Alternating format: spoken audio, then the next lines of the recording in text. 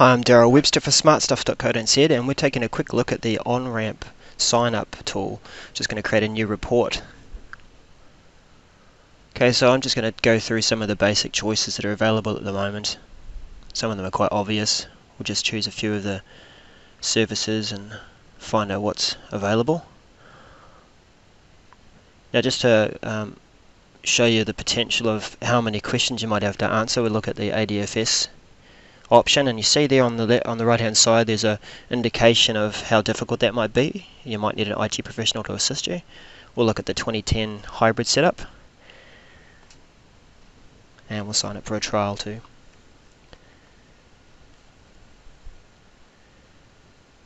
So it does give you a little warning about that it's going to be a slightly difficult scenario to deploy, so it does suggest in this link here where to find an expert. Takes you through to the pinpoint where you can get to the different businesses.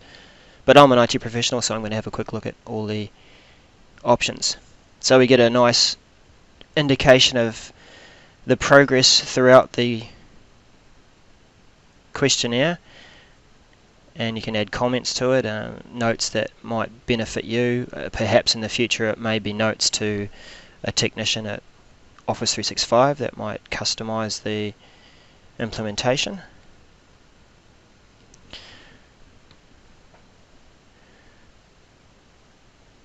So what we found too is that you can click through to different levels and different categories of the questionnaire. You don't have to stick with the linear fashion of answering those questions. Or you can see all the questions in one hit, and as an indication of how many questions you'll have to answer for the more complicated scenarios, there's 137 questions for a ADFS with hybrid exchange deployment scenario. Quite a many.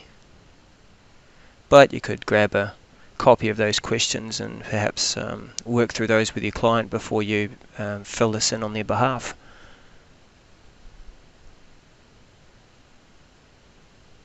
Now you can save your progress as you're working your way through. It's nice that it saves it as an XML file, and we saw earlier when I started the questionnaire that you can submit that file by saying that you want to continue with the OnRamp progress. Now here's a nice report of some suggestions and your migration readiness. Obviously there'll be more detail there if you take the time to fill that out.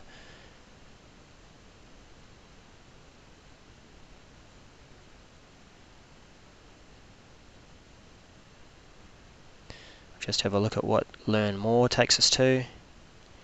A nice Technic article that explains a bit more about the different things that we need to do to plan the service. You can read through that.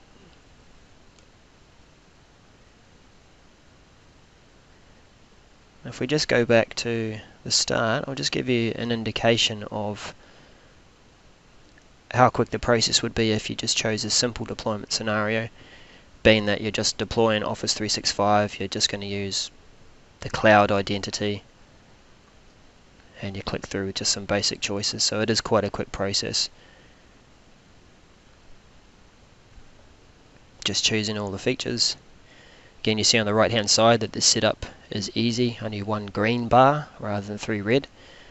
We'll manage the identities in the cloud. That still stays as a simple or easy setup.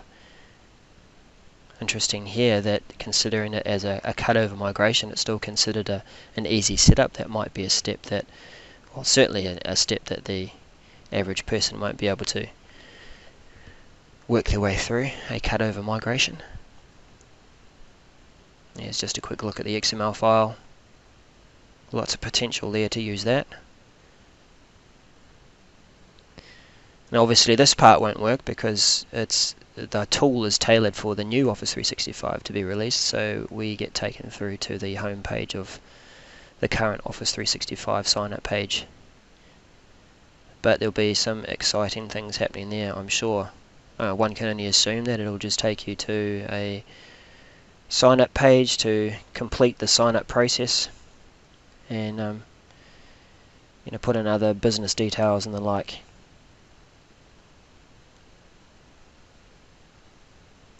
So this is the process of being able to continue and upload that XML file wherever you've loaded it.